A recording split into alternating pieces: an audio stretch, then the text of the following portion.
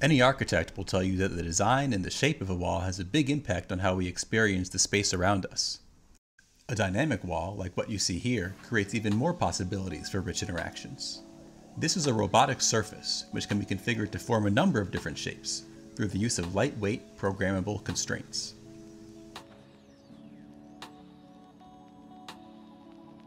This person has a robotic surface in their studio apartment. They just came inside and they want to take off their jacket, but they're holding a bag of groceries, so the wall turns into a temporary shelf. It also forms a coat hook so the person can hang up their jacket.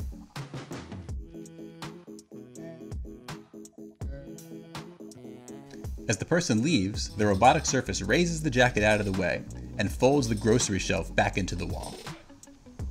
How would you go about building something like this? One approach would be to motorize each joint as if you were building an industrial robotic arm with many degrees of freedom. But if you want to handle human-scale interactions, those motors are going to have to provide a lot of torque. This adds weight and expense, so it's not really practical to build a shape-changing surface this way. We take a different approach. Instead of using high-torque motors to drive the joints, we use low-power motors to constrain them. Each cell pair in our surface is connected by two integrated hinges, which can either be left open or squeezed shut. By rotating a passive clamp, which is the white piece you see here, we can transform any of our joints from a rigid state to either a mountain state or a valley state. You can see the three states in the bottom right-hand corner of this figure. Once the column has been constrained, we squeeze it from the endpoints and arrive at our deployed shape, as you can see in the top right corner. Our surface consists of 4 fully actuated columns, which ride on the rails you can see at the left. We also include 2 decorative columns on either side. Here are some other examples of interactions. This person is using the robotic surface as a temporary desk. It can easily hold their laptop, and they can adjust the height.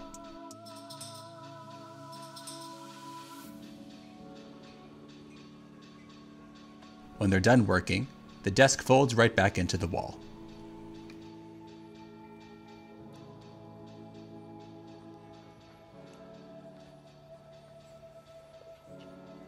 Here, someone is about to leave without their umbrella, so the wall gives them a reminder. Here, we're forming a small canopy to serve as a reading nook. The wall nudges a nearby light into place, so a person can sit down and read their book.